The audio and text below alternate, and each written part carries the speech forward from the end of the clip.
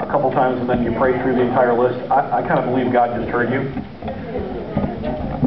So I'm not going to try to collect them all and then make sure that we pray through them one by one, because I'm pretty sure God knows exactly what you were just talking about. So let's once again ask Him to be here for it.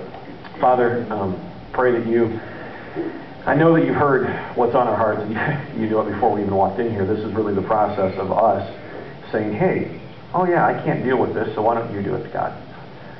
You can take care of my baby, my wife.